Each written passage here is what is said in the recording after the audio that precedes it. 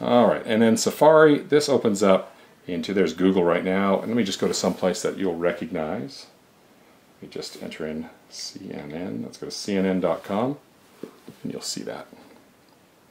So it's going to just pull it off the internet right now. Come on. It doesn't matter which way that you're oriented here, whether you're landscape or portrait, doesn't matter, just automatically adjust to it. Something big must be happening at CNN right now. This is quite slow. Okay, so there it is, and just like you use it on your normal desktop or laptop, it looks exactly the same. If you want something a little bit closer, you can just double tap on it and it zooms in, just to make it a little more readable. Again, if you rotate it, it just rotates automatically. Let me just go zoom in and zoom out. There it is. There's the CNN website, just like normal. And so that's the whole internet that's opened up. Okay, a couple of these other things are just apps that I use, but you don't need to see. I've got what's playing in my theaters, the ABC player, Netflix, Redbox, Yelp. But now I'm going to open up Camera Bag. When we first started playing with the iPad, we thought, well, this is just really a device for consuming the internet and not necessarily creating anything. But I'm going to go in here to my student photos, and I'm going to get a photo of, say, a flash drive that a student took. That'll load up there. Okay, I'm going to add a border to it. Nice, like an instant. We'll do it like a Polaroid. And then I'm going to add a filter to it to make it also match that shot for an instant shot. And there it is. Looks like a Polaroid shot. I can change it to black and white if I want to. Let's go in here, silver. There it is in black and white. And then I can just hit save, and now I've done creating on the iPad. And this goes for typing and text and documents and presentations. You can do that all on an iPad. So it really is a workhorse of a device. And to be honest with you, in the 5 or 6 weeks I've been testing this, I've not used my laptop very much at all because I can do so much on the iPad. Alright, so that shows that. I'm going to just go through, GoToMeeting is on here. Soundpaper, I'll demonstrate some of that a little bit later on. Let me just go to the next page of apps. Okay, National Geographic Atlas. So here's where maps is just really, the maps of the area, this is really like an atlas. So, and we recognize the look of it here, so we can zoom into, let's say we're studying about the Middle East. Well, we can zoom into the Middle East here.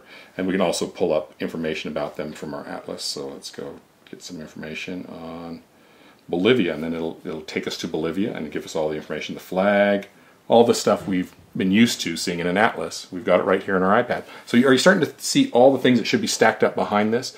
Atlas and books and all those things that poor little students have been hauling around in their backpacks forever are now all just in one device.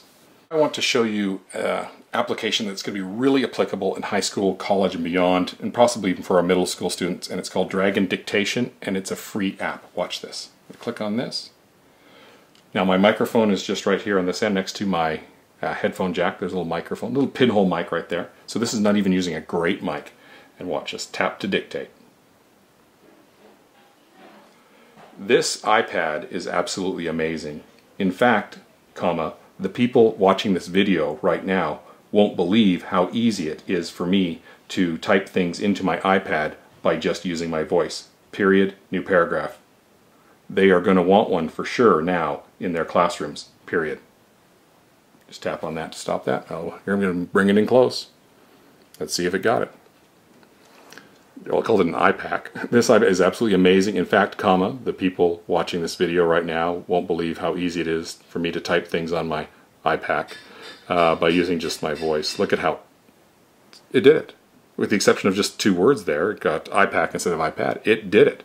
And so I'd say 90 to 99% accurate most of the time. Now you do have to kind of speak like a robot, and you have to add your punctuations in there, but it is going to be fantastic. This is beta. This is the first version of this software on a first version iPad. So this is only going to get better. Alright, so that's that. Let's go into... now, they tell me this is a calculator that's comparable to a TI-83 because you can plot on it. So you can go x equals 9y times 5, and then hit plot, and it'll plot in 3D and 2D, but I don't quite know enough about plotting calculators to really blow you away with this one, but you get the idea. There's lots on here for students to do. I think this one was $1.99. So now we could stack in a $150 calculator behind this as well. Here is This Day by World Book. We can see that South Carolina became the 8th U.S. state. I can click on that, a little story on that with a photo. Another great thing for current affairs and for kids to understand what's going on in the world around them. All right, here's math. Now I teach in an elementary school, so this is the lower level math here, but let me go back to the beginning. We could do bubble math. Now watch how nice this one is. Okay, touch two bubbles to get the answer. So something plus something equals 13. Okay, so, 11 and 2. There we go. Something plus something is 17. So you got to really kind of look what's available here and go, see, I can't go 9 and 8 because there is no 8, so I'd have to go like 12 and 5. There we go. And then also the same thing you saw here for flashcards. And nice thing is you can figure things out here. You can like start counting, tally marks if you wanted to. Okay, you get up to 12, and then you can add your 3 onto there, all those things to get your answer of 15. Or you could carry numbers. You could be carrying numbers up there, and you can use all this. If you're doing multiplication, you can put them into groups because you have the ability to sketch right here inside this application. All right, let's move on. These look like most of my games. Oh, down here are books. Look at this book here for middle school students. Maybe even middle schoolers who are learning English as their second language. And I can go in here and I can have this book read to me if I want. Tuesday, March 2nd. Mr. Grumble was our English sub again. So I guess you're still sick, Miss Westing. Drink plenty of fluids. It's a really good book that the students, this one here. Okay, now let's go into something very familiar here, The Cat in the Hat for the younger students. The Cat in the Hat by Dr. Seuss. And we'll do autoplay. Start over. Now watch how this one animates and puts sound effects. Hear the falling rain? The sun did not shine. It was too wet to play. So we sat in the house all that cold, cold, wet day.